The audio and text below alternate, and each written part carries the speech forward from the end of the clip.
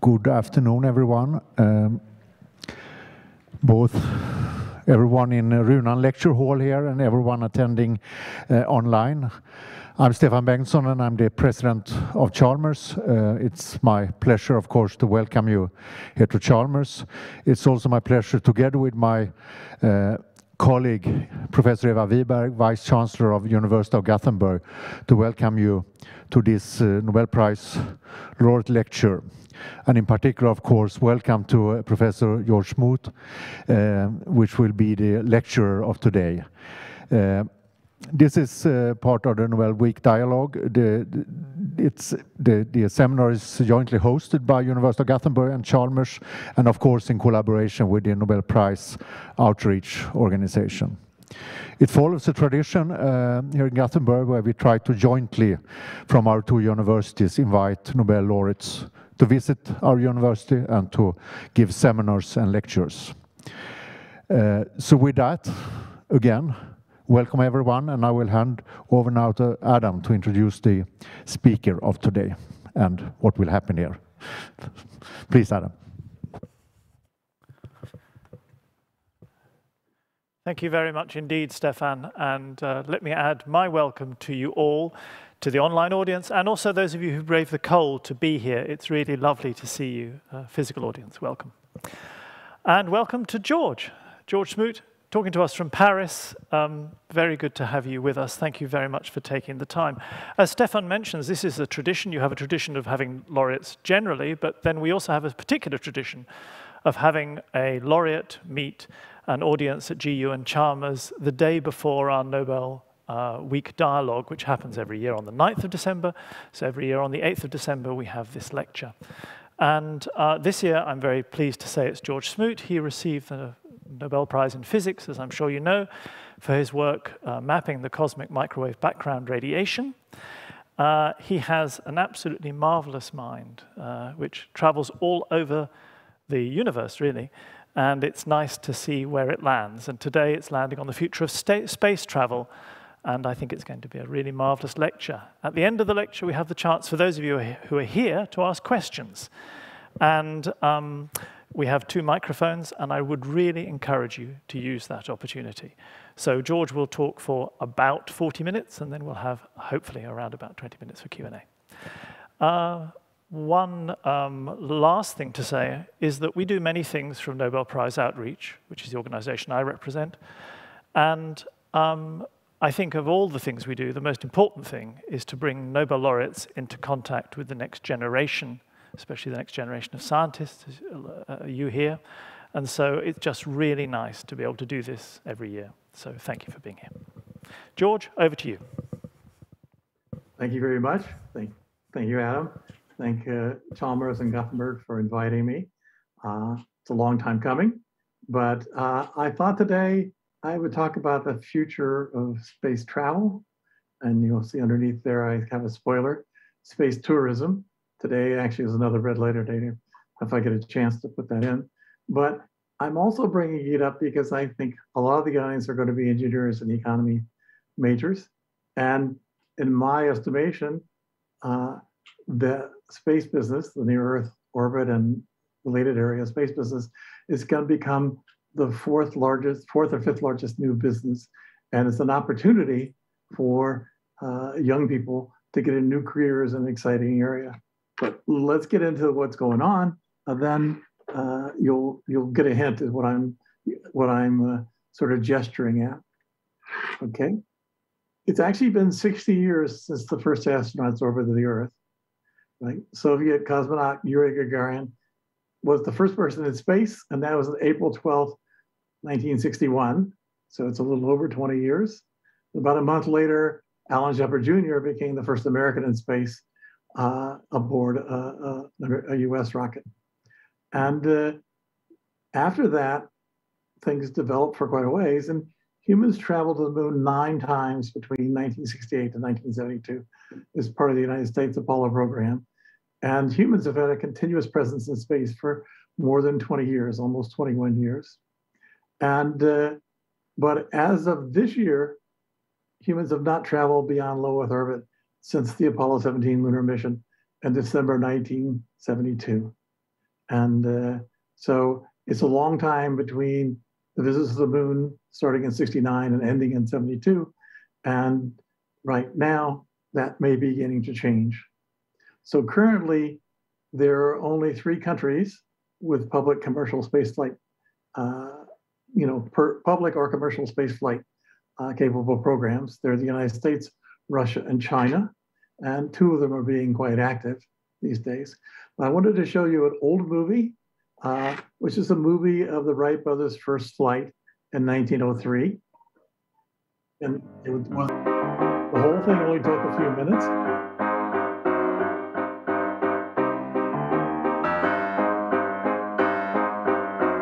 It illustrates a bunch of things. They mastered some engineering aspects and invented some things in order to make controlled air manned flight possible. You'll see they had a well-trained crew. Talking about how the flight went. The crew comes out, lifts the aircraft up, and ready to take it back to the hangars and it's protected.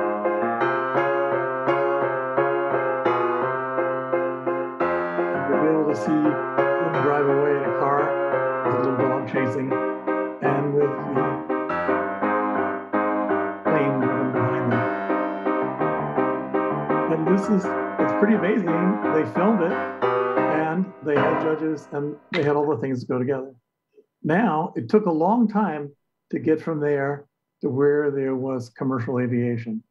It took a whole decade before, from the Wright brothers' flight, till there was actually a scheduled flight. And the first passenger airline flew from Petersburg to Tampa, St. Petersburg to Tampa. It was an airboat line, that is, it took off from on the water and landed on the water, and it basically flew across the big bay. And they didn't start until 1914, and they only lasted for 3 months, and they went out of business.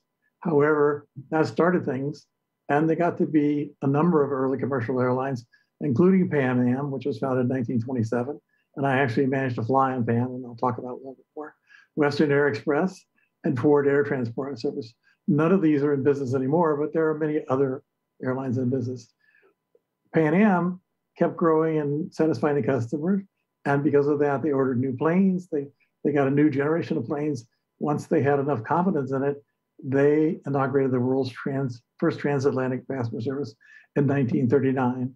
So first between New York and Marseille, second between New York and Southampton, England. And people paid $375 for a one-way trip. It's actually cheaper than that now, even though there's been a lot of inflation. And so it's very much cheaper than that. And that really was the big change. I actually had flown Pan Am between the United States and Italy, but also many other places. But by the end of the 1950s, the American Airlines were really bringing a new level of speed and comfort and efficiency to the traveling public. And that caused more and more people to fly. Flying became commonplace. Jet aircraft began to replace piston airlines. And the air travel experience that we have today is what we see. So in the background there are a bunch of green lines. Those show the regularly scheduled airline flights. You'll notice there's a big set of nodes coming out of Europe, out of North America, and on the east coast of Asia, and more limited down to the southern hemisphere. But it's quite a huge industry now and quite a regular thing. And it's very common for people to fly in it, at least before the pandemic. Almost everybody flew. I flew almost every week. And so it's just a standard commercial kind of thing. When's that going to happen in space? Well, the answer is it's starting to happen. Okay, so here's a picture of the Virgin Galactic, the first one.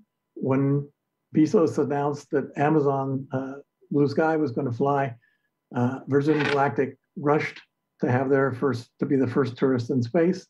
And it's a double airplane with a rocket that hangs down below it. So you can see the double airplane. 3, 2, the rocket is dropped 1, release. It's ignited, and it jets up into space. There's a difference. The quality of the cameras that we have nowadays, and the number of cameras we have nowadays, much better than the Wright brothers. But this essentially has standard aircraft for the first, leg, and then the second stage, which is a rocket with very nice shiny fins and good cameras and good tracing. And you can see it go into space and burn out. CJ Mac, we showed test points off in Bravo complete. You're going to space. Takes a parabolic orbit up into space, and they get to be weightless during all this. And then they're readjusting because they have some really interesting technological innovations to make sure that return is done very well. Wow. And you will notice the Earth is round, at least it's curved, and you also see the atmosphere is very thin. I'll show you. Heavy decrease in pitch. That was a great burn. And here are the pictures from inside as the thing reorients itself from the Southeast Center fully deployed, point Charlie complete. The greatest distance from the Earth, and they get ready to start falling back out. Yep. There's the Sea of Cortez over there. I can see the Baja Peninsula, Dave. There's Apogee. There's the top. Silence of space. And it's dark out in space because there's no atmosphere to scatter it. Amazing colors. Resetting entry trim. Happy. And it comes back down, and there's cameras to follow it back down. The people on the ground to watch and applaud. And it comes back down and lands. And meantime, the airplane that took it up is going to come back down and land it. So a big point here is to keep costs down and to keep it reliable. They've made it reusable. That things come up, they come back down, they're reused. I have a chase plane to make sure it's okay. That's fantastic. Right. So we had something like this before, more than 20 years before, right? The space shuttle orbiter. It didn't just go up for those few minutes. That whole flight was over in less than 10 minutes. So it was like the Wright brothers, it was very short. But here, the space shuttle typically would go up for a number of days. This particular one was the last mission of this one. It was up for 13 days. It flew around the Earth in orbit for quite a long time, and then it deorbited and came back and landed on a runway like an airplane, and was in principle reusable again. And it was gone for nearly 13 days, and that was in 2008. So what's the big deal? Why did it take from 2008 to 2021 before tourists get to go up? Well, there were a few tourists that got to go to the space station, but they went on the Soyuz, and we'll talk about that briefly later. Okay, so here's the very first one of tourists going back into space in the modern age, and it carried Richard Branson, who is a billionaire and founders of the Virgin Airlines and several other things. And they took off from their spaceport in New Mexico, and they also planned to launch 3 Italian researchers to get to space, and they were going to do it in a few weeks. However, they actually wandered off course, and the Federal Aviation Commission is reviewing it before they approve of that next thing, because you can't just go up and back down. You got to worry about airplanes and other things like that. Okay, but it looks cool. I mean, who wouldn't want to fly on this? It looks kind of interesting and exciting. And the question is, did they get to space or not? Is space no air? The answer is space is not quite no air. It just gets thinner and thinner. This little green thing in the middle on the right is the part of the atmosphere which is habitable for human beings. And it's almost as high as Mount Everest or some of the other things you notice. It's got Florida and Manhattan on there for scale, so you know what's going on. Marianas Trench. It's thick, it's kilometers, but it isn't hundreds of thousands of kilometers. It's a very thin layer on the Earth. And Virgin Galactic Space Flight went up to 98 kilometers. Blue Origin, which I'll show you next, went up to 100 kilometers. And then the one I'll show you after that actually goes to orbit. Okay, so here's Blue Origin, which is run by Jeff Bezos from Amazon and his crew. And Jeff Bezos went as a tourist, one of the billionaire tourists on the first rides. So here is the rocket It's the first stage of a bigger rocket system. And it looks like what you're used to in rocket launches. It's not an aircraft starting up and then things sticking out. It's going up. There's plenty of cameras. You get pictures of it going up. You get a drone picture of it going past. You get telescopes with cameras on them watching it. And you get cameras from on board. And they count down and they shot up. They went up. It's a little hazy that day, unfortunately. But you can see the rocket going up. As it clears, it keeps going on up. And eventually it reaches the point to where it separates. And the capsule goes on up. And the rocket comes back down and lands vertically the way it took off. So you just see it going away, and you just see these dots. It's kind of boring, you know. Unfortunately, it's in English units. You'll know they've hit apogee when the speed hits 0. It goes up, and then here's the rocket coming back down. The softer the landing, the quicker you can turn it on. And it comes back down and shocks everybody because it breaks the sound barrier. But it comes back down, and it lands on the launch pad. Oh, look at that smooth landing. And it's ready for minor refurbishment. You put more fuel in, and you can go and do it again, and fly it again. So the reusability turns out to be a key factor, and that's one of the things that engineers and the commercial programs bring.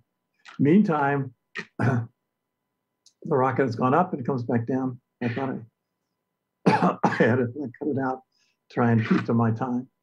So this is not the only thing, the future of space tourism. There's a lot of projects that are going on. Boeing has some. They had some technical problems, so things were delayed into next year.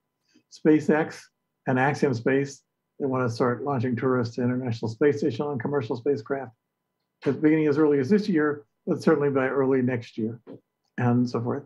So the development of tourism is going to result in steadily decreasing costs of space travel, because as engineers design, but they also have a learning curve.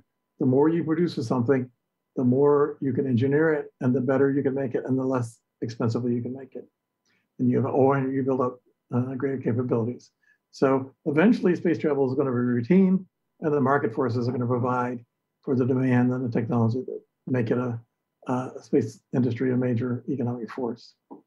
There's even things like a satellite refueling startup company that, so Orbit Fab has developed a system to attach refueling vehicles to other spaceships. So they want to see that they can do this. They did a test of their system on the Space Exploration Technologies rocket, and they've got a number of major companies wanting to invest in them so that they can keep refueling satellites to keep on station and working. So that's one of the areas. It turns out there's many areas where the privatization of space is leading to big changes and big things. Okay, so the next mission I want to talk about, all this happened this year. There's a big change. So SpaceX had an inspiration for private all-civilian orbital mission. And what that meant, there was minimal crew training, and there was a huge glass dome instead of the thing that attaches to the space station, so they could go out and look at the incredible views. Okay, so they went on a SpaceX Crew Dragon spacecraft. That's the one that takes astronauts to the space station. That was on September 15th of this year.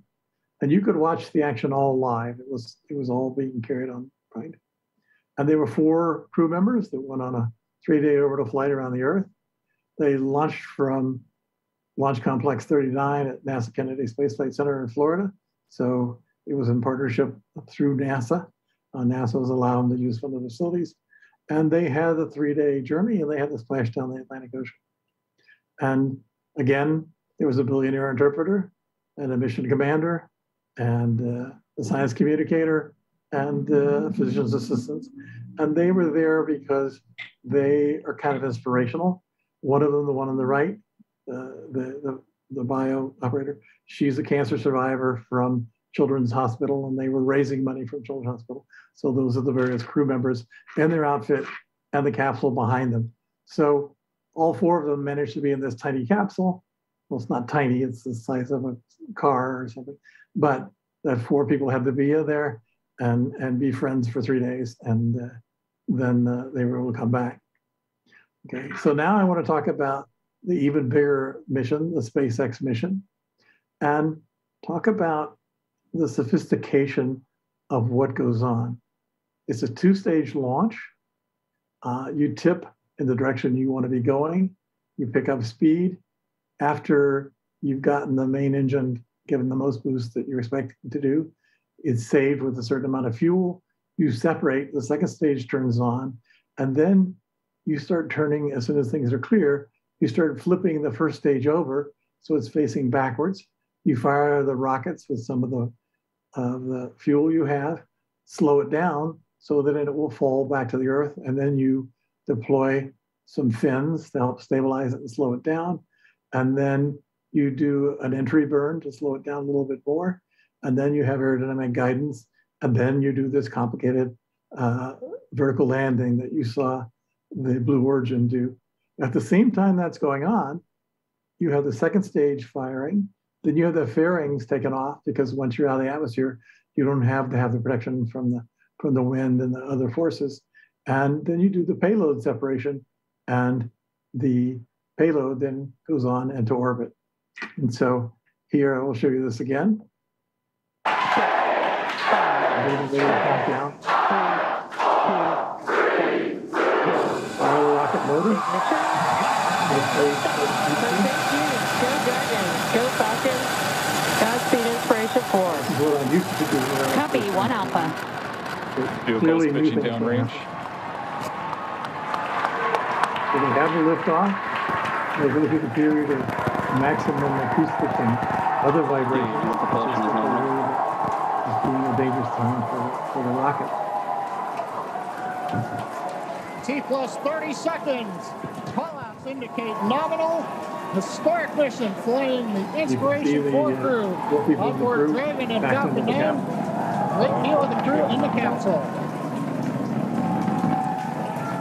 We're into the throttle down, into the throttle bucket. Even slow the rocket down a little bit.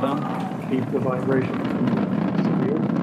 About a minute. Throttling down in preparation for the period of maximum dynamic pressure. You can see the camera looking down at the, and then the flight. At the flame coming out the back of the first stage. We're through the period of maximum dynamic pressure.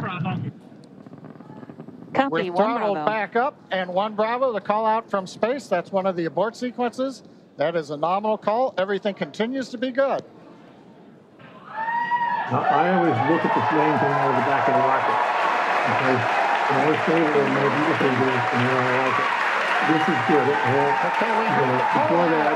MID is chosen. We're beginning to get the turbo pump ready on the second stage engine for ignition. We're passing through 3 G's acceleration. Everything continues to look nominal. Major event coming up will be main engine cutoff, followed by stage separation, looking at the second stage engine nozzle, and then ignition of the second stage. Stage separation complete. Rocket on the right, on the second stage, and then Ignition. on the left, you can see the burning on the right again. You can see it really hot. So the first stage is going to illuminate why is it so hot? The second stage has ignited the MVAC engine. That has already separated from the second stage and it's making its way back to Earth. The velocity of the first stage, SpaceX trajectory nominal, is being tracked on the bottom left-hand side of your screen. I'm just going to say, so far, everything looking great for the Inspiration 4 crew. Hearing that everything is proceeding nominally there with the second stage, which is what you see on the right-hand side. Second stage and the astronauts. The MVAC to throttle down and cut off an event called second engine cutoff, and then we'll wait for the confirmation of good orbit. At the same time, the first stage will be beginning its landing burn. And here we have the MVAC. We just saw that it shut off its engine. The first stage is down, it's going to barge. The second stage is standing up, and we're basically doing SpaceX orbit insertion. All right, good news there. Nominal orbit insertion. That's amazing news for our Inspiration 4 crew. Okay, and that's the first stage. Landing on the bar. They have automated barges, so there's no humans on it. The barge is out there going around, and the first stage comes and it lands on those feet that are folded out, plus they're the fins that are folded out. And it's impressive. All you got to do is tune it up, maybe get a nice coat of paint, fill it with fuel, and you can use it again. Okay, so that orbit was 575 kilometers. That was the highest that any humans have been since Apollo. If you look on this chart on the left, you see the International Space Station is at 408 kilometers. That's where most humans have been. And then there is the Hubble Space Telescope, which occasionally they've visited to do repairs, 540 kilometers. And this is then another 35 kilometers high in that. And there you can see the Earth is actually quite round. Your subtended angle is about 45 degrees in all directions. Okay, and there's the picture looking out the dome. You can see the round Earth below it. The fisheye lens makes it look even rounder than it is. But you look carefully to see the edge of the atmosphere. It's barely, you barely can make it out. All right, so let me talk about the direction things are going. And I call this the meteoric rise of satellites in orbit. That is, in 1957 was the very first satellite put in orbit, that's Sputnik. And in 2020, we had more than 6,000 satellites in orbit. And it's going to be driven much higher than that because it's all being driven by commercial activity. Okay. And one of these things that, having done this over and over again, when I first started doing stuff in space on the shuttle, it cost $100,000 US to launch I think a kilogram into orbit. On the most recent rockets, it cost under $2,000 a kilogram to put things in orbit. And that's getting to be basically the cost of electricity to bring it up an elevator if you pay commercial or home rates. Okay, the space business has been growing like crazy. Okay, there are 3 companies that now have more satellites in orbit than Russia does. Starlink, when the chart was made, it had 1,000. It's now almost 1,600. They've been launching every couple of weeks, 50, 55, 60 satellites. Planet Labs then had 110. OneWeb had 176. These are companies that are putting things into space, large numbers of things. Starlink will have 12,000 satellites up because they're going to make money from it. They're going to sell internet that you can get from anywhere, anytime, anywhere you are in the world. So in 2019, there were 2,000 high-tech things in orbit that were working or almost working. And today there are more than 6,000. By 2030, we estimate there'll be about 50,000. So it's a huge growth kind of thing. The rocket launches have gotten cheaper. Satellites have gotten smaller. The first Landsat satellite was bigger than a bus. Now that same kind of satellite is done with something the size of a compact car. And not only have we miniaturized things and got more capability for technical reasons, the data analysis software has become a lot more advanced. So now I have a picture in the lower right of what it costs for a launch for the various things. And you can see the prices come down, but in fact, the Falcon X can launch the thing to space as much as any other rocket can. Okay, so, and then another thing happened not so long after this, which surprised me. Rocket builder Astra put its first satellite in orbit in November, just less than a month ago. And it launched from Kodiak Island, which is an island in the south part of Alaska, off the south coast of Alaska. And it was putting something into a polar orbit, but one that's a sun-synchronous polar orbit, which is what you want for reconnaissance or for Earth resources monitoring.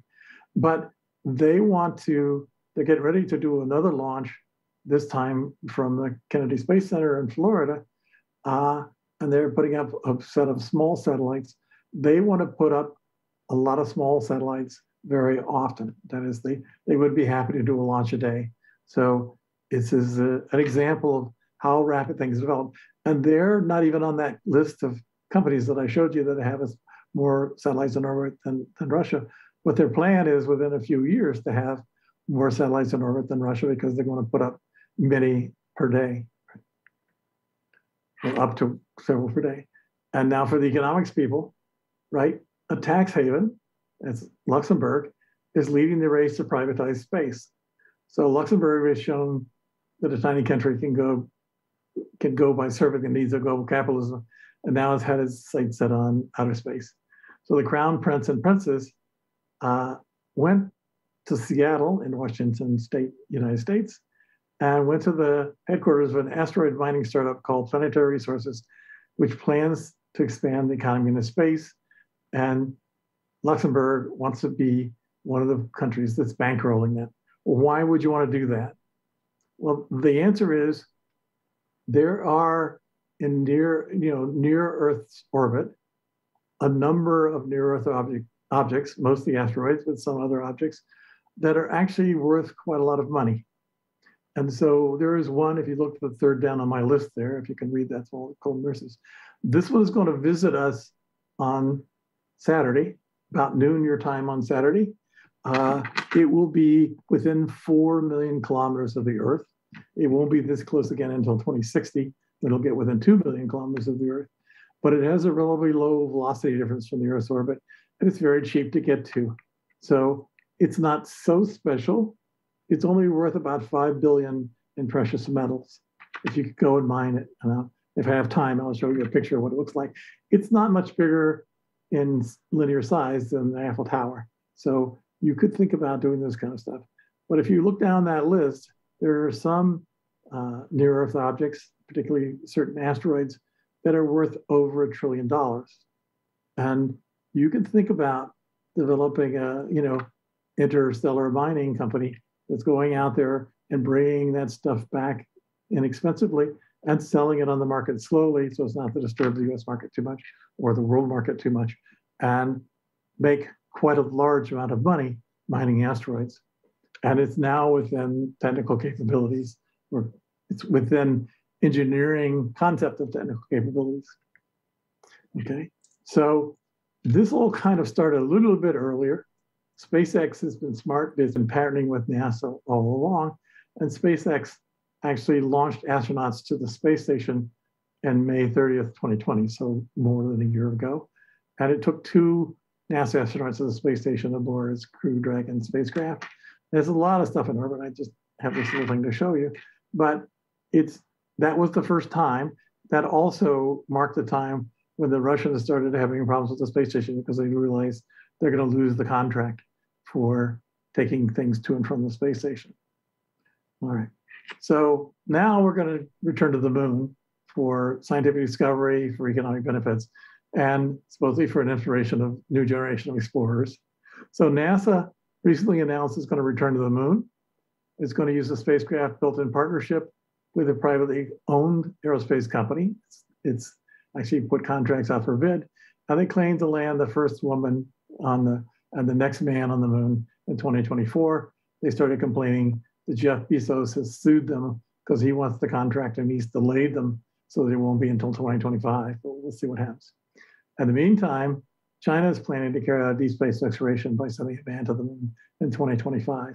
So it's not an accident the US picked 2024. It's a new moon race, right? And Russia sort of realized it was getting bypassed, decided to restart an unmanned lunar program.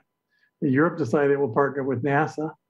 But another piece of interesting news is Japanese billionaire Yusaku Maezawa has a plan for lunar orbital flight that's going to be open to the public. And he's got contests for berths for 8 people to go in 2023 aboard a new SpaceX rocket. And if it's successful, the flight will end up encouraging private space flight forward in a decade. A failure could keep private citizens firmly away. The company that he's associated with, Space Adventure, has announced a planned mission called DS Alpha to take 2 tourists with 100 kilometers, right, of the lunar surface using a Soyuz spacecraft piloted by a professional cosmonaut. The trip takes about a week, and that's the beginning of the scale of what's going on. So lunar tourism may be possible in the future, but the interesting thing happened this morning. About 4 hours ago, Yusaku Maezawa and his professional cosmonaut pilot and his videographer took off from Kazakhstan, from the Russian station in Kazakhstan, and in about an hour, they should be getting to the space station. So it's another billionaire getting another tourist trip up. And there were a few tourist trips the Russians ran to the space station decades ago before there got to be other issues.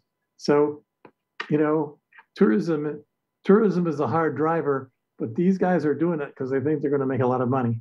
And they're going to be engineering challenges that are going to be things that they want to do. Okay, how about going to Mars? Well, Mars hasn't got so many amenities. I'm not such a big fan of going to Mars. It's not just the movie. So how long is it to Mars? If you use the current technology and you pick the shortest route, that is when the Earth and Mars are lined up best, it takes about 7 months. If you pick a random time, it's going to take you more than 13 months. The cruise phase is going to begin soon after you separate from the rocket. That's not so long after launch. And you're going with a speed of about 40,000 kilometers per hour. So it takes 7 months to get the 500 million kilometers. And you got some big risks, right? It's not just having to worry about food and other things going to get there. There's space radiation, and you don't want to go during solar max because solar flares are a huge risk to human beings. There's also isolation and confinement. There's going to be both physical and emotional issues.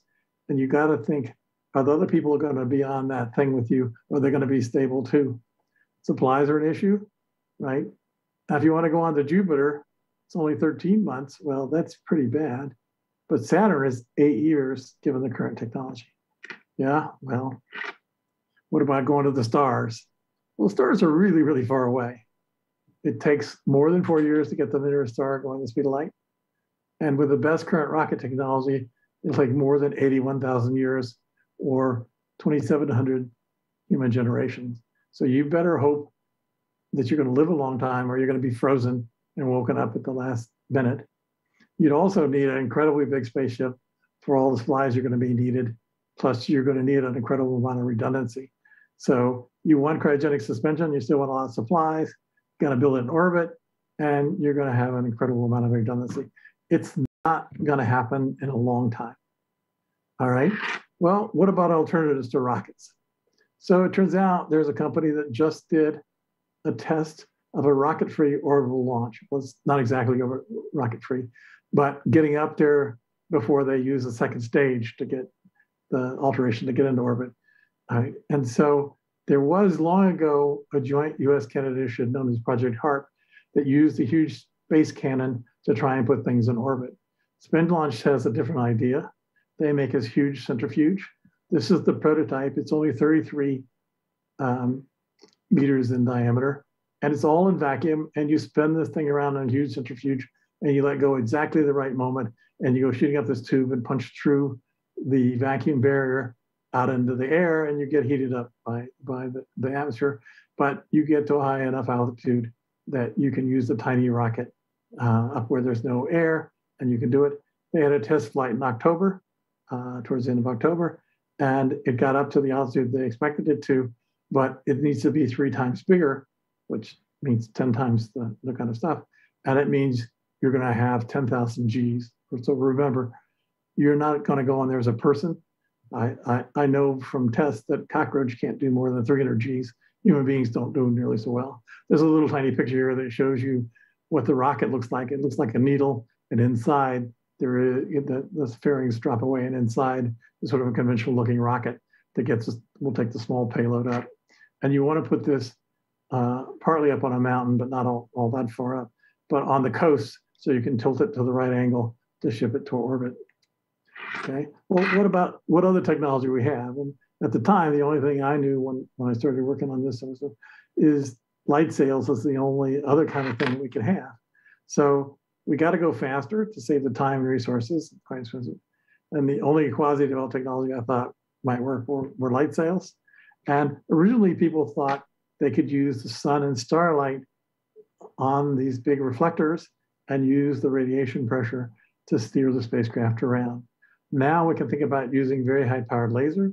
One of my colleagues got the Nobel Prize a couple of years ago, maybe 3 years ago now, got it for developing, coordinated high-power lasers. So the technology for doing that is becoming more reasonable.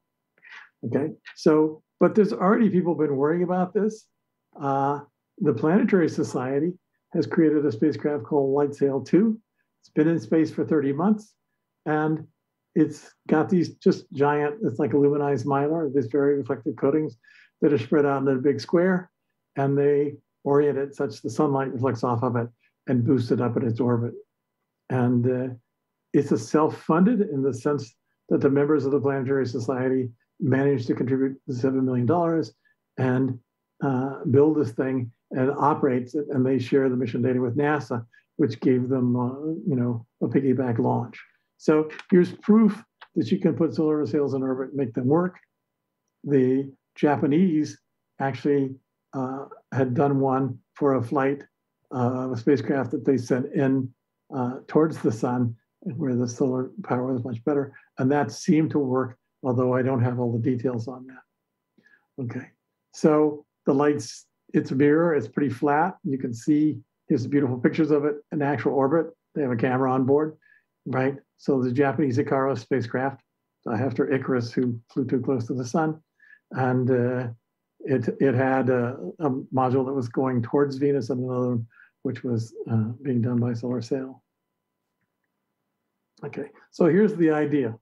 You got that big square with the shiny material, mirror-like material, and you're going to focus a really high power laser on it. And that should allow you to transport much more momentum than you can with sunlight. So you've got to be much more intense than sunlight. And this means you don't have to carry the fuel up. You can send the energy for propelling it right up by the laser beam. Okay, so I got involved in this thing called Starshot. So the Breakthrough Foundation Yuri Mulder wanted to have people send small robots to the nearest 50 stars or some fraction of the stars, and have them send back information about whether there's stuff there or not before he dies. So the whole time scale is you got to get it sent there in 10 to 20 years, and you got to get the data back within a few years by sending it by the speed of light. And so the concept that we came up with was the nanocraft. That is, you have this big solar cell. In this case, this was the solar cells made reflecting by making out of carbon nanotubes the graphene, and you just need a 100 gigawatt laser, which is a little bit beyond what we have now, and you could accelerate the probes to 20% of the speed of light. And these are called star chips because you can't send more. At the time, I thought we could send 3 grams, but now I think we can only send 1 gram. But you can make a chip that's only 1 gram, a chip with a little camera and a little transmitter that can use the reflector as a dish for sending the stuff back to the Earth. Okay, well, that sounds kind of whatever it is. It's not exactly, but why do we want to send 1,000 of these? Well, when you get up to 20% of the speed of light, you run into a dust grain, you're toast, okay? So you better send a bunch so that some of them make it without being dust grained and so forth. So if you think about interstellar travel and migration, it's really, really far in the future at its very earliest. Try and scale it up, the Starshot probe. Simply humans, no supplies, water. Takes 22 years. You need 1,000 million gigawatts because you got to have, it's not 1 gram, but you got to send 100 kilogram person up or some equivalent, right? And if you see how much power it is, that's 4,000 times what society has. So you're going to have to do a lot of things to make it work like that. And the way it's done now, you reach your speed within 10 minutes because that's how long you think you can hold everything steady, unless you put your lasers up in orbit and control them very carefully. That's still 1,000 Gs, 10,000 Gs. If you drop to 10 Gs for 10,000 minutes, that's 7 days, or 70 days for 1 G acceleration. Those are really difficult, right? 1 G of acceleration you can handle.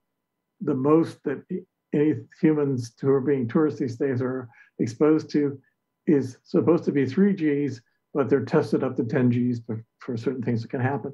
But that's about as much as a human can stand. You can't stand that for 7 days. And so you got to figure out what other solution you're going to do. You're not going to be going to the stars, not for a long time. So you got to fix the Earth to last for a long time until we can fix other things. Okay, so there is going to be tourism in space. You can be driving your Tesla around like this guy. He's up there and he's doing it. But it's only going to be near the Earth. So that's what the situation is. So I'll stop at this point and try and answer questions, even though I had some other slides I can show you about other things that are happening. Okay, how can I? Thank you very much indeed, George. Marvelous. Right. I'm sorry, I couldn't hear you until I quit sharing my screen. It was marvelously on time. Thank you very much indeed. Well, I tried to. I was rushing it, but yeah, I was 2 minutes over. I've seen you give talks all over the world, and that was, for you to control it like that is quite a feat, so congratulations. That's special. I see. You're saying I like to overrun? No, you just got a lot going on in your head, and there's a lot to say. I know. Right. So thank you. Steve Chu was the one that I always found always ran over, but maybe I'm getting to be like Steve. It's true. Steve Chu can also talk. That's quite true. It's not terrible to be like Steve Chu. I agree with you. I'm very impressed by him. Yeah. Be happy to listen for hours and hours and hours. But thank you very much indeed. And we do have these microphones, and we do have the possibility to ask questions, and I'd love you to take the opportunity. So please, if you want to ask a question, just raise your hand, walk towards the microphone. Don't be shy. I'm going to start, but that doesn't mean I want to continue. I really would like you to come, so please do. George, you know, your Nobel Prize awarded work was based on you putting a satellite into orbit to make measurements that went up as a part of a NASA program. Does this commercialization of access to space simply help you do things like that work? Is it all good, the reduced costs, the greater activity, the speed of it all, or are there any downsides for pure research? The answer is, of course, there are downsides. Of course, it's disruptive because many of the people who want to go in orbit aren't caring about science, they care about making a profit. And as a scientist, you have very few opportunities. I've been fortunate. I've actually managed to launch satellites with 3 different agencies. So I have launches for NASA and launches with the European Space Agency and launches in Russia. And at the new Vostok, not Vostok, I'm trying to think of it, it means East, the new facility they built. And we were delayed for 3 years for our launch until they finished building the new launch facility. But it's so far north, we had to go into polar orbits and so forth. So that was an example where strategic kind of activities overrule scientific activities. Well, first, it delayed us for that time period. But second of all, they put us in an orbit, which would have been my first choice of orbits, because you go through places where the magnetic fields are coming into the Earth in the direction of the Earth, and therefore bring charged particles in, and then disrupt your detectors and so forth. But in some ways, it's going to be possible to do many things you couldn't do. But in other ways, the way the space agencies are set up, they have an incentive to be careful and make sure everything works. And the scientists like me, they have the incentive to get as big and best a mission as they can get, given them when they get selected. And that's not to keep the cost down, that's to keep the science up. And so if you knew you were going to get a launch every year, then you would build things differently and so that's a difference between what SpaceX, Astra, and so forth are doing. They're going to put up a whole bunch of launches. And so those Starlink satellites that are going up there, they're already in their 3rd or 4th generation of Starlink satellites, which they're putting up and putting more capabilities in and so forth. And they're interested in having them work reliably and having them be cheap and so forth. So it's a very different kind of a thing. Now, one of the things I've been trying to convince one of my graduate students, we're building a new kind of astronomy camera, and we have with our partners in Kazakhstan a robotic telescope up in the high mountains in the southern part. And I wanted to get the new camera on. I wanted him to measure how much the night sky is getting brighter because of all the satellites going up. If we could take data over a couple of years and look near the equatorial plane and look towards the North Pole, we would see, my prediction is the night sky is going to be twice as bright as it used to be.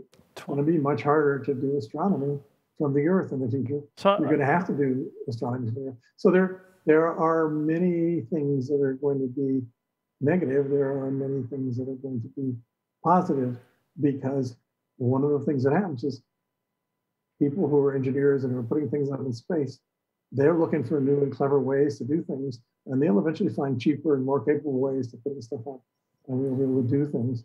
The problem is, how will the science funding agencies deal with that? How will they let us put missions up on other things? Yeah. Thank you very much indeed. I should mention on questions, you don't have to ask about the future of space travel. You have a Nobel laureate here, so you can ask him just about being a Nobel laureate if you like, and any tips. So feel free, please come down. And I didn't mean it just to be space travel. I meant it to make you alert to the fact there's a whole new career out there for engineers that it really is something to think about. And you don't have to go to space, even though you probably want to.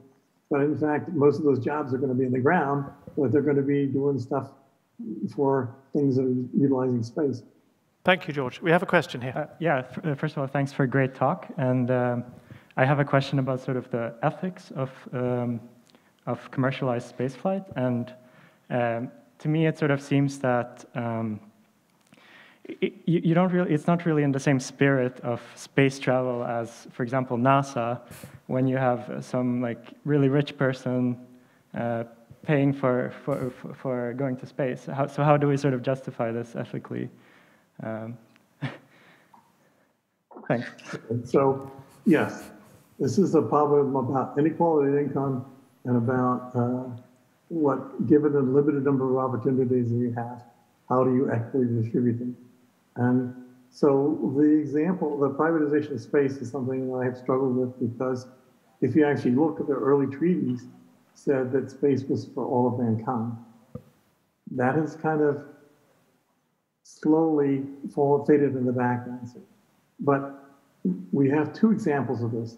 There are two places which we said were for all of mankind. One of them is Antarctica, and one of them is space. Is it easier to go to Antarctica, or is it easier to go to space? Well, the answer is clearly easier to go to Antarctica. Why is Antarctica not commercially developed? Well, the answer is you haven't allowed private industry and private ownership. You haven't figured out a system that would allow people to make an investment and get a return on their investment and develop Antarctica. You can say, well, that's not bad. It's cool to have Antarctica as this big park. And the only counterexample we had of that was Argentina actually tried to economically develop a wedge going in from the pole out in the direction where the peninsula sticks out towards Argentina. They tried to develop that, and they tried to put a city in and have 1,000 people and have babies born there and be named, and schools and so forth. And they helped funding it by the fact that there were tourists wanting to go take cruise ships down to see penguin rookeries and so forth. And then those tour ships could bring and so. But the rest of Antarctica basically has remained undeveloped. Fishing fleets and stuff come down and fish the waters around that area. But essentially, even though there are many minerals and many other things and places for solar power, many kinds of things in Antarctica, there's almost no development going on. And why is that? Well, I'm not going to put up a bunch of money and then have the court say you got to share all that money with every citizen in the world. Right? It's too much risk and not enough return. The privatization of space is guaranteeing that some people, unfortunately, it's mostly going to be billionaires, they're going to have the resources capable of going to space. They're going to develop space, and humans are going to go out in space and do things there, or at least human agents. Because one of the big areas is robotics, and I think of part of the space, the reusable rockets and the low Earth orbit kind of stuff. A lot of that's just going to be robotic systems that are designed and run by engineers on the Earth and so forth. But humans are going to be going out and using the low Earth orbit to be able to do things on the Earth, but also eventually mining the near Earth objects and going to other places. That's a good thing. I think it would be a good thing to do, but I don't see a simple solution to this. And it's already an issue in that the places where businesses have been encouraged to go ahead and develop or allowed to go ahead and develop, and places that don't have the resources, whatever, are going to get left behind. So in the United States, somehow people made a decision to allow private space companies to go ahead and launch to space, and they have to file flight plans with the FAA. It's not just, they just do it at random. They can't go in the backyard and do it. But somehow people decided to allow that industry to develop, whereas in other countries that people haven't allowed that to happen. But because of that, space is going to be developed, but it's going to be the near Earth orbit to start with. But that eventually will mean there will be a development of space more. Now the question is it going to be equal? Is it going to be equally beneficial to every person? The answer is no. The rich are going to get richer, the poor are going to be left some behind. And they're not going to necessarily get poorer, but because everybody will get richer. And we need some of these things we need because we're using up a lot of the elements. And there are some countries that don't want to see mining for other things because they have basically a monopoly on certain elements. But in fact, in order to keep prices low and keep the economy developing, there are some resources you need that it's much cheaper and much more straightforward to get them out of the asteroids and the other objects. George, let me ask. George, let me just ask you a very quick follow-up on that question, which is, do you see any hope at all that a system of governance of space that will somehow put a control on this can be developed, or is it just rushing away from us, and whatever gets implemented will always be lagging too far behind? Well, I am concerned. It is clear that efforts to make space demilitarized are failing. Right? There is a reason there is a space race to the moon between China and the United States, previously between Russia and the United States. And when the Russians dropped out, then the United States quit doing it. And then the Chinese came along and the United States picked it back up again. There are issues, and there's a thing that I had a backup slide about already. The Russians conducted another ASAT test fairly recently, and that was an actual danger to humans going into space, particularly for man-human flight. It threatens very severely the Chinese space station and pretty severely the International Space Station. And it's going to be they took a basically 2.5-ton satellite and blew it up into 2,000 relatively big pieces, plus a bunch of smaller pieces. And they're in a big donut flying around the Earth. And you've got to be careful to plan your launch and your flights to avoid that band of stuff when it's going over, because it's in a crossing orbit. So it's a little tricky. But if it had then split in and hit to another satellite in those orbits, and maybe it will, then instead of being out for 5 or 10 more years, it's going to be out for 30 years. It's a problem, and it was a pointed reminder, I believe, that space is important to humans, but it's also strategically important to various countries. And if they can't play, then they can stop other people from playing or something. But it is a tricky issue, and I think this is a real issue, and it has to do with the fact that the humans as a whole will be better off if they start, industrializing and using parts of space, but the rewards will not come equally to everyone. I mean, okay. There will be some people become trillionaires, and other people, their standard of living will barely change. Thank you very much indeed. We've used up our hour, and thank you very much for your question. And I'm sorry, I talk too much. No. I'm willing to stay and answer a couple more questions that people want. Well, it's a nice idea. I think some people may have to go, but some people may want to stay and talk to you, actually. That's a nice idea, that we could just keep the open mic. I don't know if that's technically possible for people. I think it probably is, for people to just have a chat with you. But we should close the lecture formally so that those that need to leave can leave. It's been a huge pleasure listening to you, George, and a very thought-provoking lecture. Thank you very much indeed. Thank you to all the audience, both digital and present. And I'd like to turn over to Eva Viborg, who's Vice Chancellor at Gothenburg University, to give the closing remarks. Thank you very much. Thank you. Dear Professor Smoot, thank you for your thought-provoking lecture. We've had a glimpse of what has been done and is just happening as we speak. We can only start imagining what will be the future of space travel. Who knows? Maybe some of the students sitting in the audience might be working on space travel technology in a not too far future. I would like to say we have much to learn from professors like you, and the inspiring lecture makes me even more reassured that science can be explained in an understandable way, even to a linguist like me. Not only can you say the sky is the limit, the stars and remote galaxies might not only be a dream, but actually somehow even more explorable, and thus giving us humans important scientific discoveries. And a little parenthesis. By the way, the influence of semantics and expressions of denotation versus connotation in different languages when creating algorithms for AI is really a very good question you made to me before we started the seminar. Take fish species, for instance. In Sweden, herrings are denominated in two different ways.